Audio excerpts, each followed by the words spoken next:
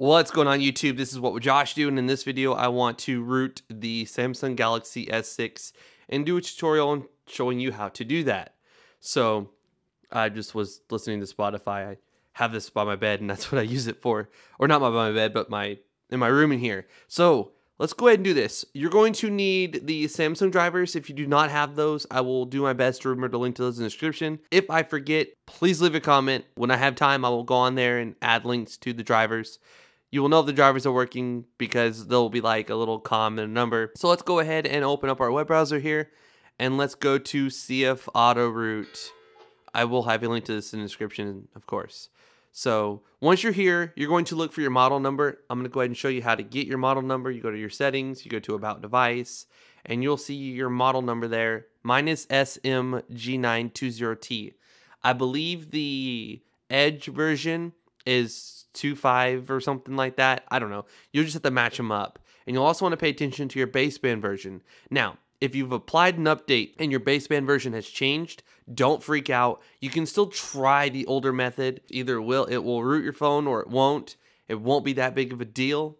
Nothing should happen. And I also want to make a disclaimer that these are modifications you're making to your device. There is a rare slight chance that you could break your device if you mess something up or do something wrong, and that is on you. No one else can be held responsible. No one else can be held responsible for your actions except you. I'm not forcing you to make these changes or modifications to your device. You are doing that on your own will. Just go ahead and throw that out there. So now that that's said, we're going to go on here. We're going to hit Control F, and we're going to find G920T. So there we go. There it is. And you'll see that the baseband is 0C9 or O09 or OC9. This is OCG. So there was an update when I got the device, so it doesn't match, but it's still going to be fine. We're going to go ahead and download this, and it's going to put it in our downloads folder, and then we're going to unzip it, and we're going to root our Galaxy S6. This is a very simple method, and I think if you haven't rooted a device before, this is by far one of the easiest ways to root stuff.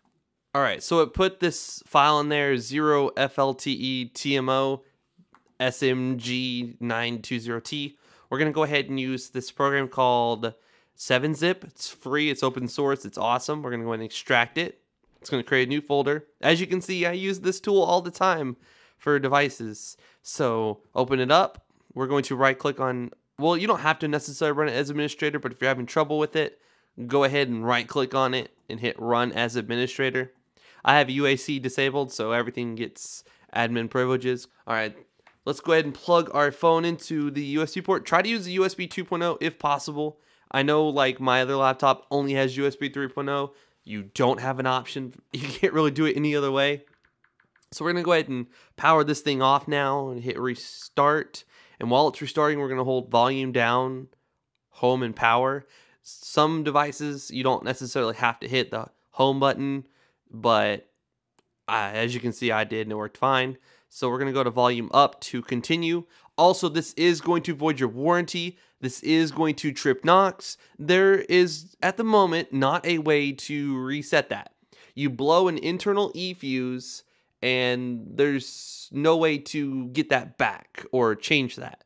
So this is a decision that you're making that's going to affect this phone for the rest of its life. So just keep that in mind. Your warranty with Samsung will be gone. It will be gone. There's no getting it back. So please keep that in mind before you continue. If you do not continue with this, then yours will say what mine says right now. But screw it. I don't like Knox. I like having root. I'm going to do this. So we're going to plug our phone in, and it should, there we go, COM and then a number. Doesn't matter what the number is, it just needs to say COM. So let's go ahead and zoom in on that. And it's so simple. Hit PDA, go to that file, make sure you're doing, see, it was fixing to do the wrong one because I've ran this tool before. I need to go back to my downloads, and I need to go to that folder and make sure I'm opening the right one. So there we go. I've got the right one on. It's going to verify the MD5. It did successfully. We know we're doing the SMG920T. So we have the right one. Let's go ahead and hit start. This is going to root our phone, and we will be able to remove Knox, and we will be able to, you know, own our device, basically. That's how I think of it. Something's not going right here. Let's go ahead and close that out. Let's unplug this, plug it back in. All right, we'll try that again, see what happens, if anything's different. All right, so for whatever reason, Odin 307 is not working. And shout out to Xenomax. I was watching his video, and in his video, he was using 3.10.6. So we're going to go ahead and try that again with a different version of Odin. I went ahead and downloaded it. I'll have a link to that in the description. So we're going to go ahead and go to this file right here, the CF auto root. And we're going to go ahead and take this one, and we're going to cut it. And we're going to go to this Odin here, and we're going to paste it in here.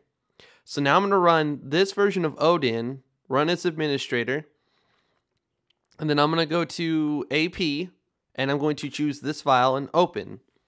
Now let's go ahead and plug in the phone and see if Odin 3.10 does it any better than the other one. All right, so we're going to go ahead and hit start and see what happens. Oh, it's actually working this time. It wasn't working earlier. So you'll definitely need Odin 3.10 to get this to work. Don't know why the Odin that comes with CF Auto Root wasn't working. See, there we go. This is the screen you should see if root was successful.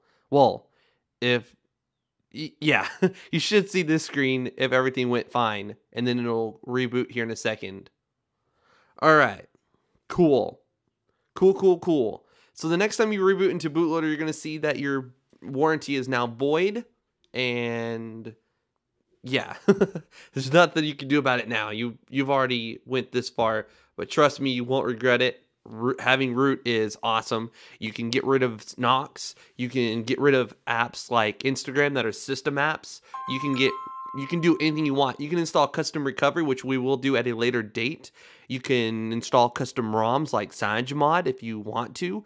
You can, I know people are going to comment, why would you do that? You lose your fingerprint scanner, etc. I'm just saying you can if you want to. That's all I'm saying. So we just did the video on how to set up the fingerprint scanner, and it works great. There should be a new app in our app drawer called Super SU right there. So first thing we're going to do is go to the Play Store, and we're going to check and see if that has updates. It does. We're going to go ahead and hit update all, and we're also going to search for Super SU and download the Pro version. Oops, I didn't mean to deny that. Super SU, download the Pro version. And anytime Super SU has a update from the Play Store, you'll want to open the app up, and if it says your binary needs to be updated, hit continue, and then choose normal. You'll want to choose normal. So we'll open up Super SU here. No thanks. I don't even know what that was, to be honest with you. I have no clue. All right, so we'll open up Super SU. I just rebooted it because the Pro version wasn't reflecting it for me. There we go. I do have the Pro version now. So what I recommend doing is unchecking reauthentication. It's just every time an app has an update, it's going to get very annoying and you're going to hate it. If you have Titanium Backup, or if you want to use Titanium Backup, it's going to ask you to uncheck this box, and you'll want to reboot after doing that. All right, cool. You're set up. Now you can download anything. Let's download an app called Root Checker. By the way, I am using a third-party keyboard called SwiftKey. Not sure what the heck that app is and why it's asking for root. We'll have to check into that. And then you can disable notifications for certain apps if you have the Pro version. So I'm going to download Root Checker Pro. I paid for that one. You can download the free version if you want to. I recommend downloading the one from Joey Krim. That is the one I recommend downloading. There's a lot of other ones. All right, so let's open up Root Checker Pro. Agree. Okay. And verify root. All right, see? It says grant super user permission. Let's go ahead and grant that. And it says, congratulations, this device has root access. Very awesome. I'm honestly surprised that it didn't ask me to disable Knox. That's really weird. And for this one, I can go ahead and tell it to stop notifying me every time this one. I'll have to check into this one and I'll update the description So disabled, no more notifications for that app. Don't know what that app is. Don't really want to go granting root access to just any app that asks for it. You'll want to have installed that app, and you'll want to, like Titanium Backup, for example. You'll want to only give root access to apps that you trust, that you installed yourself. Because root access is, with great power comes great responsibility, basically. You can totally mess your phone up if you do not know what you're doing and you go installing whatever you want to install and clicking whatever you want to click on. So in Titanium Backup, grant super user, and then press OK whenever all this goes away. We do need to enable USB debugging. If I forgot about that, go to About Device, go to the build number, and keep tapping on that. Now when you go back, you'll see an extra option called Developer Options. Just choose USB debugging, press OK. And you'll want to unplug whatever you had plugged in, and then you can plug it back in. It'll pop up a little screen saying, do you want to allow this device? I recommend hitting Always Allow. That way you don't have to press it every single time you plug your phone up. And if you want to make your animations a little bit faster, you can go ahead and do that here as well by setting everything to 0.5. All right. Now Titanium Backup will have no issues and everything will work fine. Also, your backups are going to go to your internal storage. If you want to use an external storage like this, you can plug it into the bottom here, and we can tell Titanium Backup to look at the flash drive instead of the internal storage. All right, as you can see in our USB storage device here, this little Kingston one, we can go ahead and go back to Menu, Preferences, and then Backup Folder Location right down here. And we can choose Detect, Whole Device, and it will find USB drive A, Use Current Folder. When you go back, you'll want to hit Reload Application.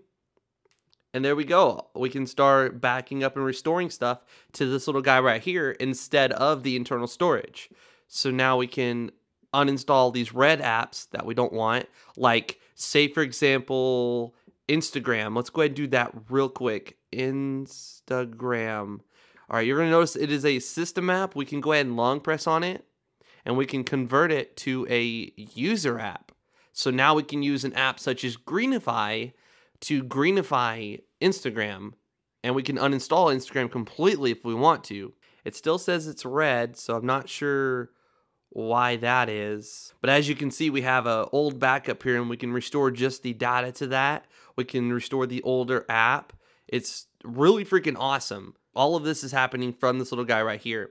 And when we're done backing up and restoring stuff, we can just go ahead and press on that.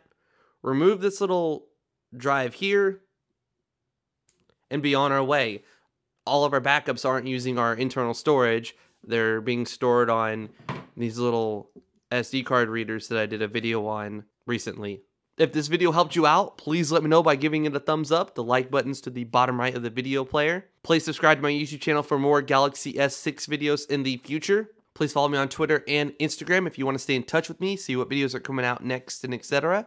This is What Would Josh Do, and I'm out.